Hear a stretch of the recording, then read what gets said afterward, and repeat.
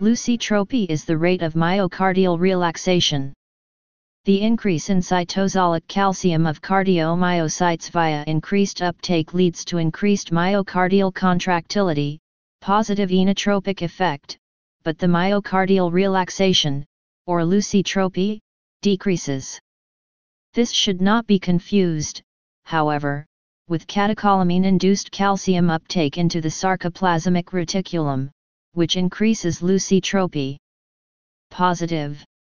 Increased catecholamine levels promote positive lusitropy, enabling the heart to relax more rapidly. This effect is mediated by the phosphorylation of phospholamban and troponin I via a CAMP-dependent pathway. Catecholamine-induced calcium influx into the sarcoplasmic reticulum increases both inotropy and lusitropy. In other words, a quicker reduction in cytosolic calcium levels, because the calcium enters the sarcoplasmic reticulum, causes an increased rate of relaxation, plus lusitropy. However, that also enables a greater degree of calcium efflux back into the cytosol when the next action potential arrives, thereby increasing inotropy as well. Do not confuse this calcium mechanism with calcium uptake from the extracellular fluid.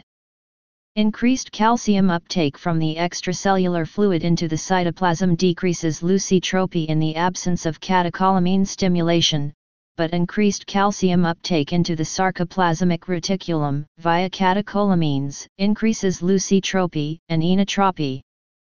Negative. Relaxation of the heart is negatively impacted by the following factors. Calcium overload. Too much intracellular calcium. Reduced rate of calcium removal from myocyte through pumps if calcium is not removed from the cell quickly enough. A plasma membrane calcium ADPase, CA-ADPase, this primary active transporter pumps calcium out of the myocyte between beats. B. Sodium calcium, Na/Ca, exchanger. This secondary active transporter pumps calcium out of cell between beats. Impaired sarcoendoplasmic reticulum calcium ADPase, SERCA, this primary active transporter pumps calcium from the cytoplasm of the myocyte into its sarcoendoplasmic reticulum. Therefore, any impairment of the transporters in 2 and 3 would have a negative lusitropic effect. In contrast, enhancement of these same transporters would have a positive inotropic effect. Please subscribe and thanks for watching.